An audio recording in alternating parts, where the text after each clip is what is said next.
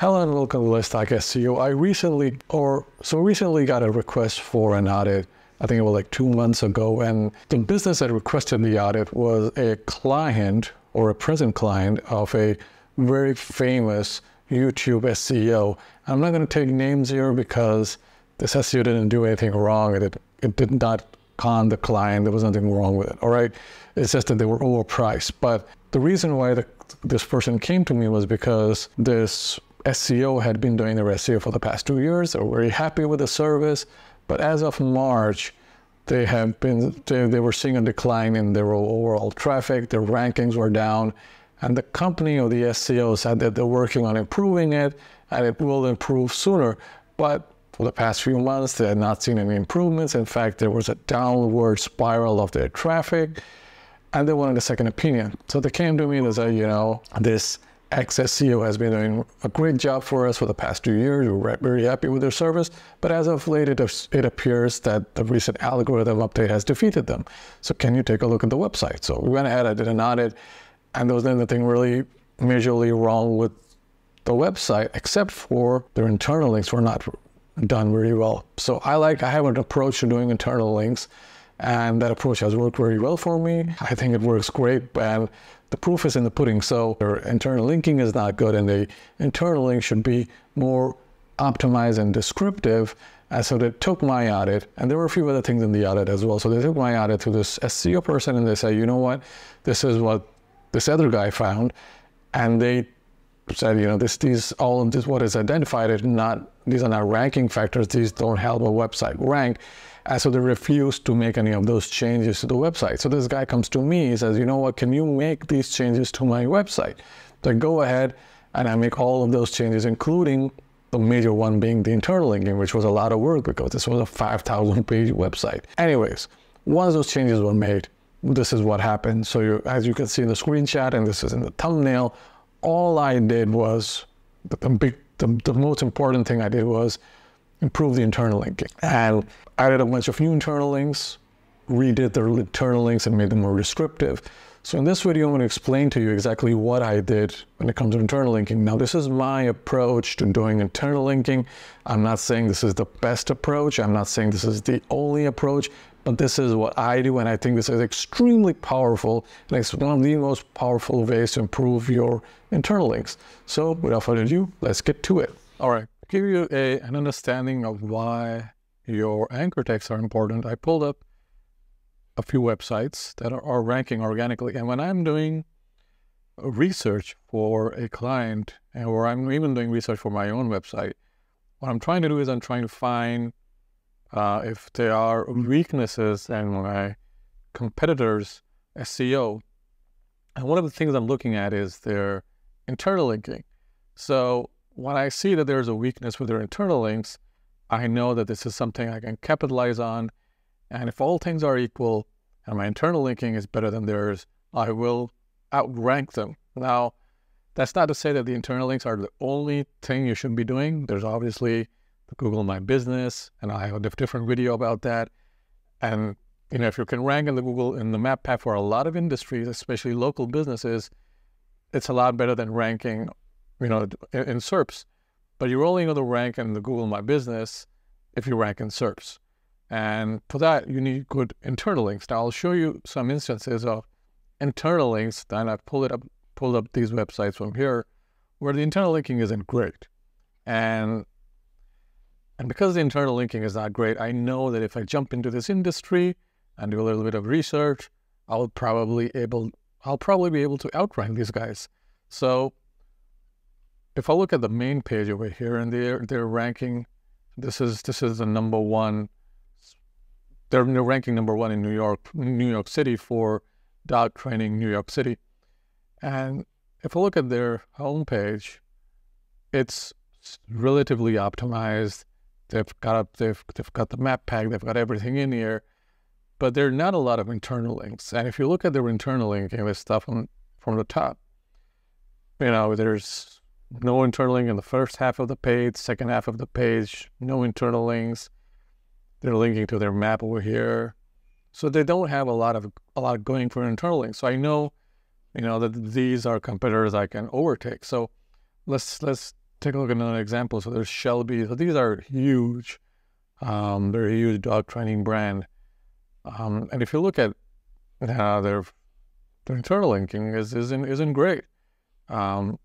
As compared to if they were in a very competitive industry, then they would have to hire a professional SEO that really knows what they're doing, and their internal linking would in that case be great. So I'll name a few other examples. So these guys are ranking in Dubai. Again, no internal links. Internal linking isn't great.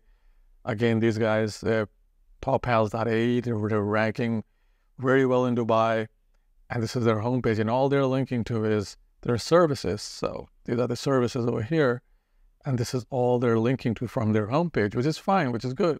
But they're linking to these right at the, after the first half of the page, which is the least important part. But that's it for a different discussion. And then if you look at over here, they're ranking to an article, and you can see how large this anchor text is. So this is bad internal linking, and this is bad anchor text. Which is why it's so important to get your anchor text right. Again, same here. So they've got this in this article, so they've kind of broken it down. This is good. This is good for SEO. You should be doing this if you're not doing it. And they've got some decent internal linking, but you see your first dog now. I wouldn't choose this as an anchor text because it's not very descriptive. What you want to do with your anchor text, it should be descriptive. You should tell the person why they should click on this link over here, especially if it's an internal link. How to set a basic foundation. So internal link is basic foundation. Again, this internal link doesn't say anything, all right? So you kind of get the idea what I'm talking about. So doggy doorbells, probably this is a product, but I don't know that. So again, it's not descriptive enough. And they've got quite a few internal links, but it's not descriptive. So maybe this was done by AI, which is fine. I mean, you can use AI, but again, these are not great internal links. So there are a few things you want to do when you're doing your internal links, and also when you're choosing your anchor text.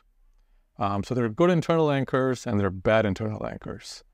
These are the bad anchors. So you've got plumber service, restaurant, best trainer, shoes, winter home, used cars, school. So you get the idea.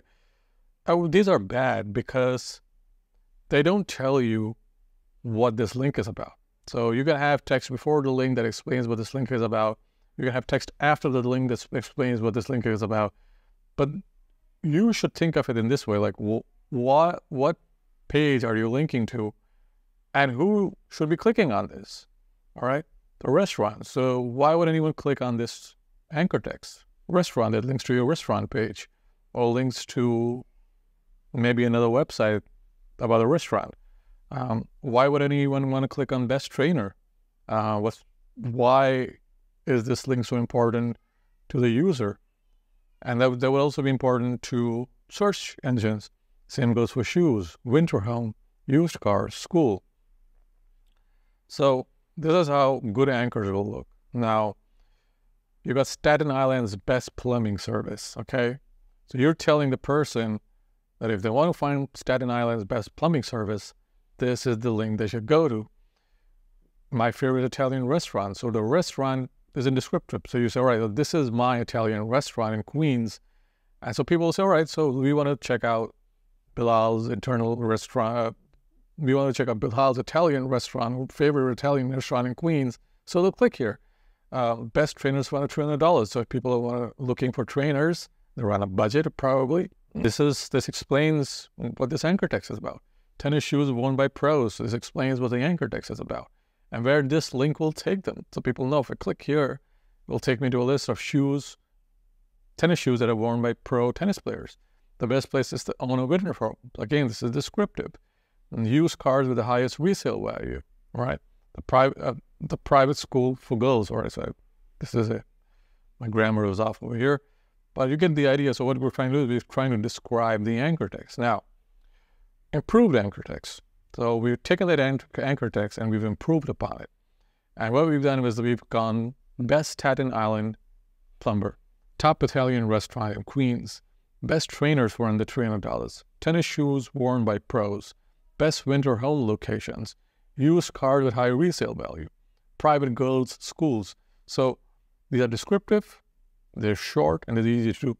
And what I usually do is, now that ChatGPT is so great and we've got ChatGPT o1, I would do this by hand, so I would write this out descriptively, and then I'll go to ChatGPT.